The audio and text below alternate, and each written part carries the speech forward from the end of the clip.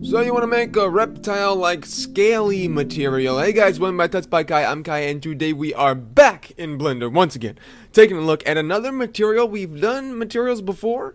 I just split my window into two by dragging from this corner and just opening it and changing it to the shader editor, obviously. There we go. Alright, so now that we have this this ball here, I can go ahead and select our white material, and we'll just go ahead and hit Shift A on our keyboard and click search there, and we'll add in many different things, but for now we'll just do the Voronoi Texture. We'll type in VO to get Voronoi, and then we'll put that right there. Then we'll hit Shift A once again, and we'll type in Noise and grab a Noise Texture. Boom, pretty simple so far. We'll hit B to box select both of them, hit G to move them over, and a mouse button to zoom in and out, and to click pan around. Alright, there we go. So I'm going to go ahead and hit Shift A once again, hit search, and now we're going to type in math. There's math involved, but it's not what you think. I'm going to go ahead and click that down, and then once we have that, I'm going to go ahead and hook the color of the Voronoi into the first value, and then the color of the noise texture into the second value of the math shader that says add. We're going to change it from add. We're going to leave it on add, actually. We're going to leave that the way it is. Now, what we need to do is we need to go ahead and hit Shift A. We're going to add a couple more things. Search, and we'll add a bump right there. We'll grab bump. We'll hook the value of the add shader into the height of the bump, and then we'll just plug this bump into the normal of the principled shader, and you can see it is working. Ooh, that's the wrong one though, but that's fine. So this is what we're gonna do. I'm gonna go ahead and we'll just brighten this color, and we'll put this guy on there instead. I don't want it in the middle one. There we go. There, that's what I want to do. Alright, so that's working. There we go. Just flip them around. Now we have this cool looking texture. We got to do some things to it though first. You see it's coming along fairly decently, but we still got a lot to do. I'll go ahead and hit B to move these, and then G. Ooh, no, and then G to move them. For the Voronoi, I think I want to do something like was it 7? 7, I think. I think that's right. Well, this is trial and error of the numbers, of course. We'll go ahead and for the noise texture, we'll go for a scale around 17. And detail of like 3, and a little bit of distortion, just a little bit, not a lot, just like 1.4 maybe. That might even be a little bit too much, but we'll see later on.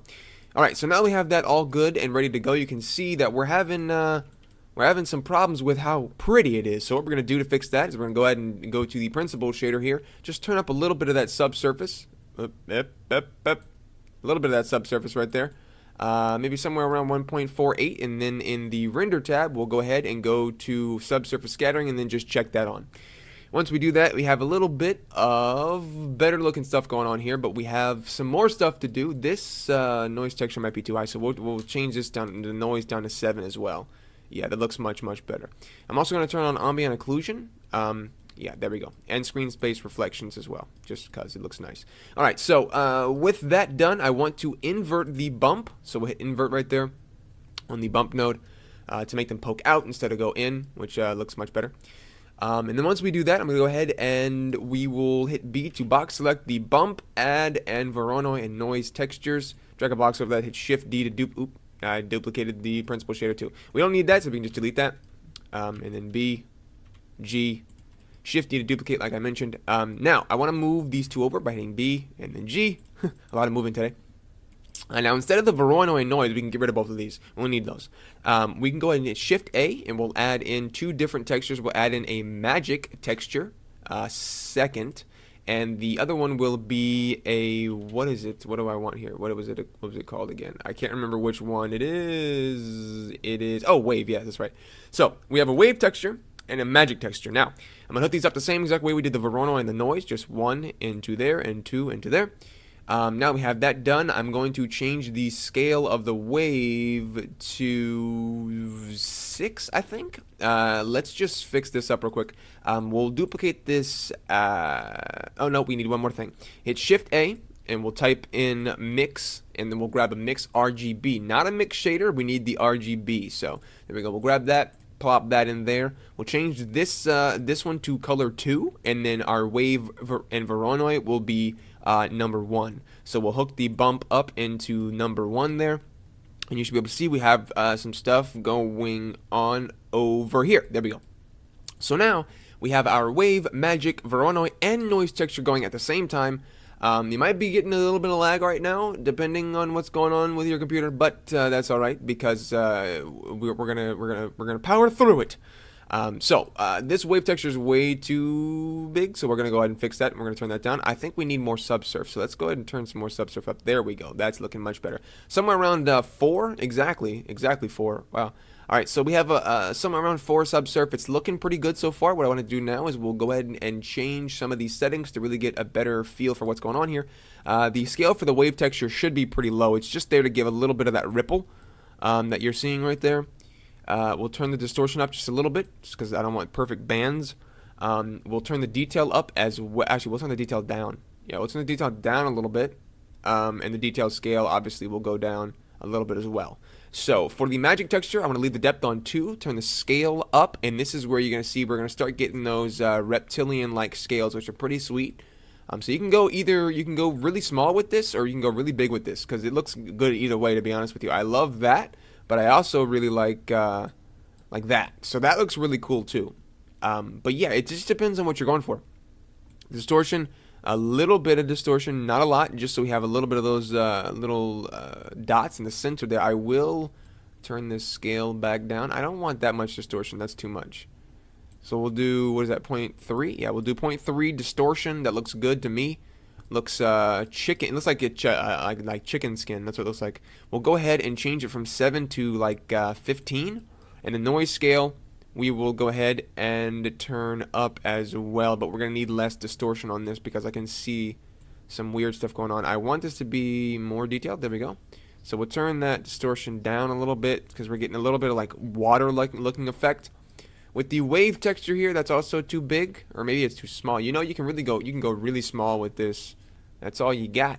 We'll go ahead and do something like that. I think the distortion for this isn't up high enough. We'll do something like that. Yeah, maybe we'll rotate it a little bit and put a little bit of detail in there. Yeah, all right, that's looking much better. That's looking much better. So we have some really rough-looking, nasty skin over here. So what we can do now is we have the choice of either to keep building on this, which will just probably be too much. So we can go ahead and just finish this up really quickly here. I'm going to go ahead and do a couple of things with the principled shader. We'll turn specular almost all the way up. We'll turn roughness almost all the way down. We will turn clear coat all the way up, sheen tint all the way up, and of course sheen, wait for it, there we go, and sheen all the way up as well. Clear coat roughness can stay where it is. Now we have some pretty shiny stuff going on. If I were to unhook our material, you can see we had this very nice plain shiny material here with some subsurf on it, which looks great. We'll turn the roughness up a little bit because it might be a bit much. We'll give a little bit of metallic just for a more harder type edge. So that looks pretty good.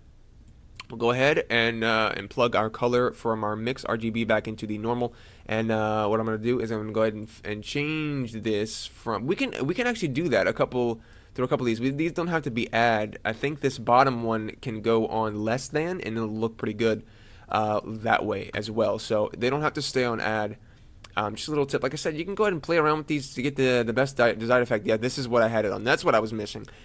So this bottom one has to be on less than. It looks much better than before. So yeah, this top one can also, you can play around with these, put them on power. Power usually does some pretty cool things. But yeah, so that's going to be the base, and most of it is just customization from there. You can do what you feel, you can do what you like. I like that. It looks pretty cool, pretty reptilian, scaly looking. Yeah, I love it. Not necessarily scaly, but definitely reptilian. Looks pretty cool and pretty sweet. You can also use this for a rock shader. If you take all the subsurf off of this, take all the subsurface off, you got a pretty nice rock right there. That's freaking awesome. Yeah, that looks great. We can also go ahead and just tint this just a little brown. And you got a really nice rock there. Pretty cool. So this material is really versatile actually. So like I said, just pop that subsurf back in, put that back to a whitish blue. Maybe you can even go green or yellow with this. Maybe something like that. Yeah. Now we got that nasty looking skin back again. Reptile like flesh. I don't know, but yeah, this material is really cool. I love making these random materials with you guys. Hopefully you learned something new in today's video. I'll see you guys in the next tutorial, but until then, bye bye.